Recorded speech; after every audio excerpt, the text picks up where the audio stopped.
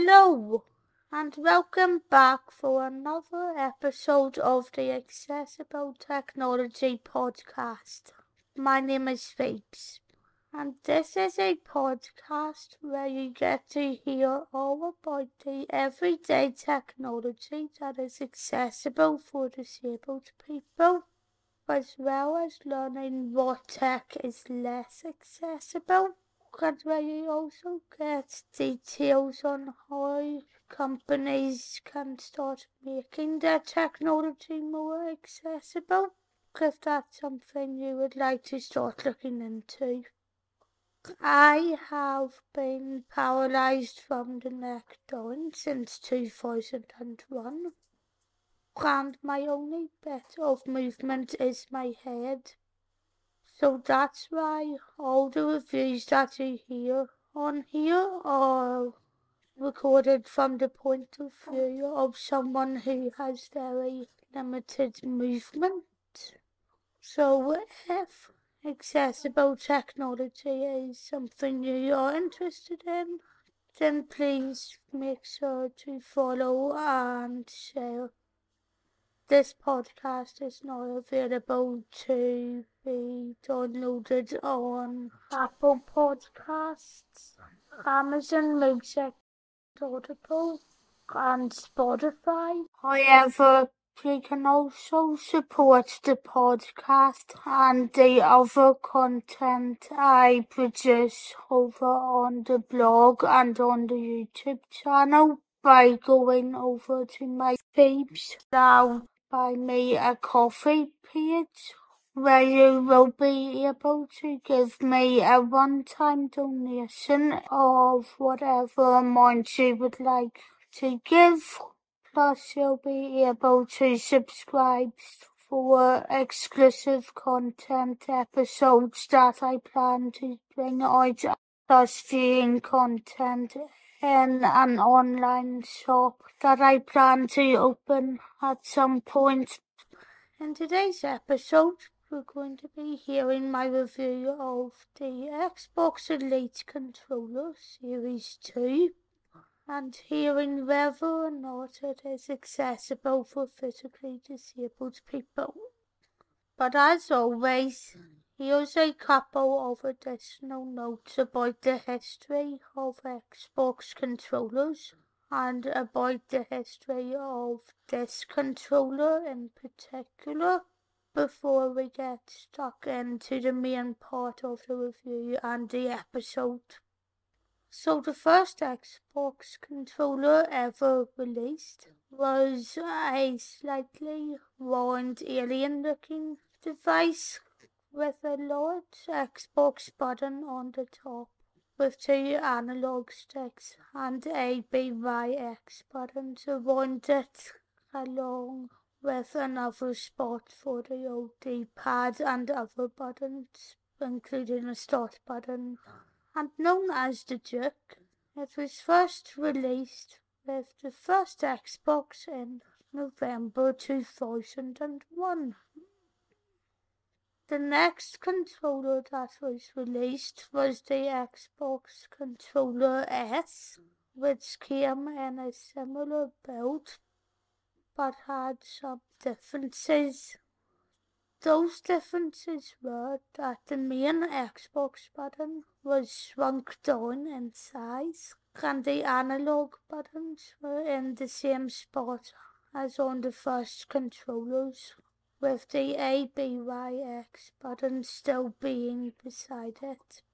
However, one of the differences between this controller and its predecessor is that it lost a slightly fatter bottom, which led to the black and white auxiliary buttons to be moved to the bottom of the controller, and the start and back buttons were moved to the side.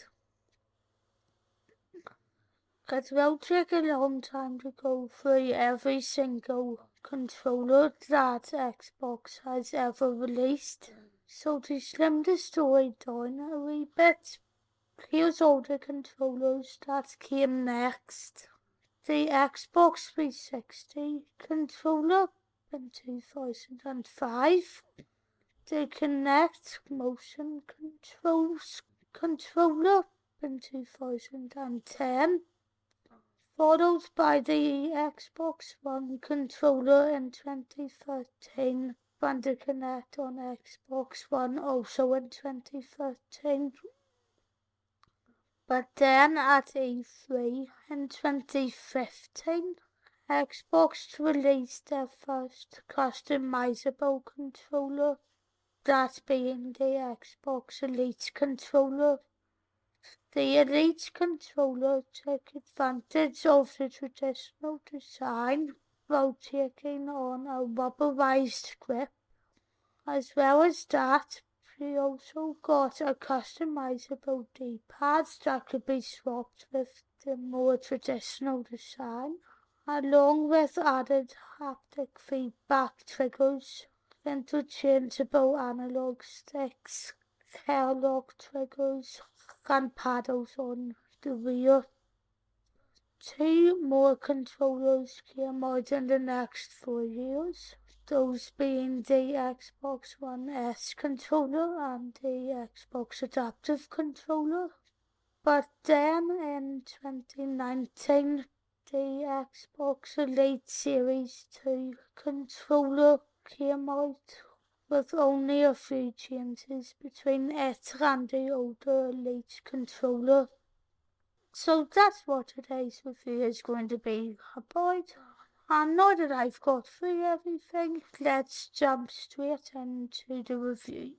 The Xbox Elite Series 2 controller can work on the Xbox One S and Xbox One X, and will work on the Series X and S as well. Voted the best at E3 in 2019 by Hardware Peripheral when it was released. On the front of your box you have a picture of the Elite controller itself with a black handle at the top, and as we head round to the side there's a wee bit of information, and then at the back you see 2 pictures of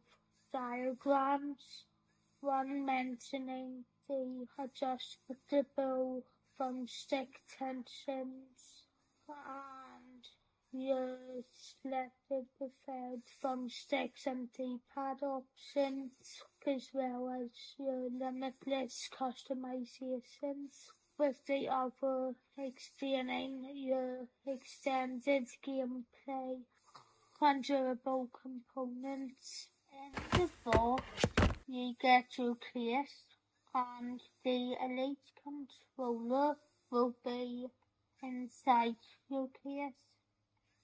Different from the last generation of controllers, of Elite controllers, which I didn't have but did know about. This one has the rubberized grip going all the way round. For anyone wondering why I just have the magnetic D-pad on here instead of the round one, it's basically because I wasn't able to use the round one. Also in the case you get all your thumbstick options, as well as a charger brick. And this charger brick is in itself really important because it basically allows you to charge your controller outside on a table or desktop or in your case. On the back of the controller you can see all the back stuff we have, including the paddles and the top bumper and trigger options we have. These triggers are very important because you can also edit them, so depending on whether or not you want to be able to hold the buttons down or press them down halfway or literally just tap them, you can do that.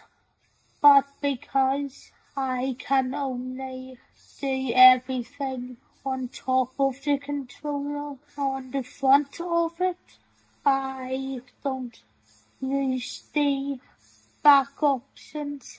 All the customizations you do in the Xbox accessories app, which you can get into by searching through all the apps or going into all games and apps and scrolling through.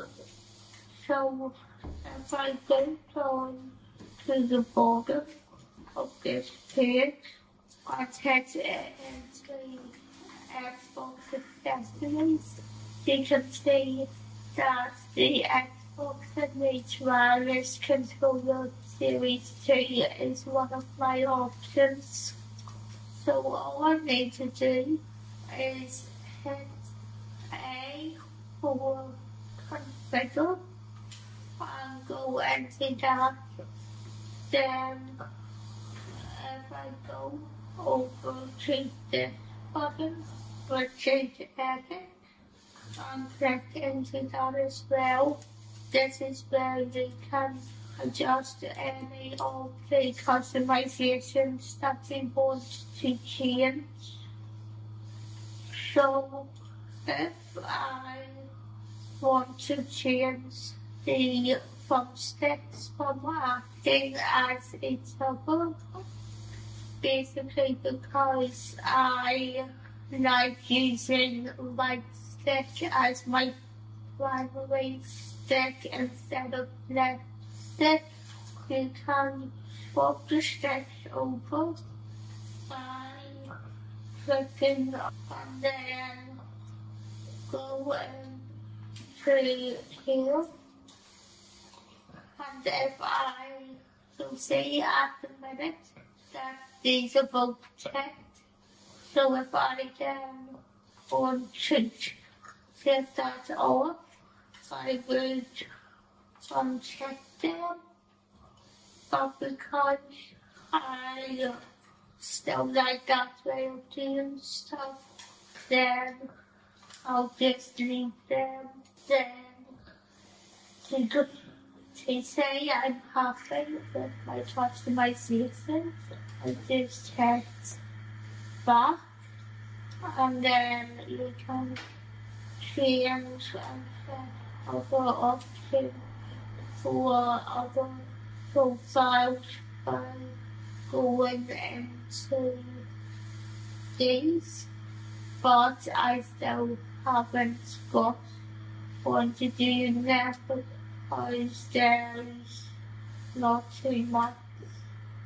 I think that would help for the other ones, other than possibly a stick check option being added to the options, which I hope is something Microsoft could possibly think of including in one of the next updates. So what do I think about the Xbox Elite Wireless Controller Series 2 overall? Well, the good news is that even as a member of the disabled community, that it is accessible enough to disabled people. Although I can't use the back bumpers and triggers and the paddles. I like how much you can customize them to whatever is easier for you, and even moving the joysticks and selecting which joystick is easier for you to use is very easy to do. And overall I would give it 5 stars. But enough about my thoughts. What are your feelings about the Xbox Elite Controller Series 2? Have you bought it before? And if you did, what were your experiences of it? Did you like or dislike it? Or are there any other controllers that you prefer? If you would like to pass on some of your thoughts, you can include them in a review wherever you're listening to this on, as well as via the contact pages over on my Fabestyle Tech Reviews site, www.pltechreviews.co.uk, or on my other website, phoebelau.com. If you're interested in watching the videos that I have done on accessible technology before, you can find more of them over on my PL Tech Reviews YouTube channel by just searching for it. And if you would like to see a couple of my accessible tourism reviews, as well as my film, TV, theatre reviews and political videos, you can see them by searching for my Fabestyle Journalism YouTube channel.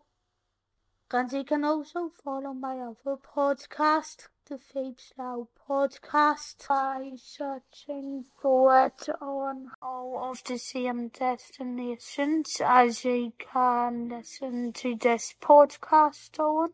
But of course, there is also the Buy Me a Coffee page again.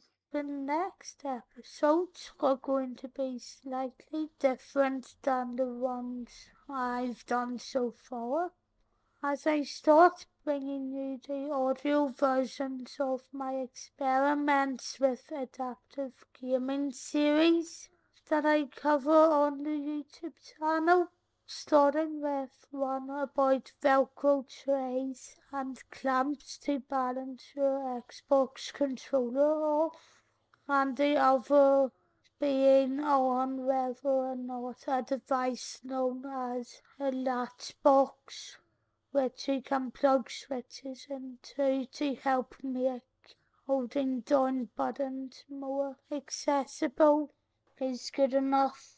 You can follow me on Twitter by searching and following at Phoebes and my Instagram handle is the real Phoebes. However, you can also follow the Fabestyle Tech Reviews site if you have a WordPress account. Thanks for listening, and I'll see you on the next one. Bye!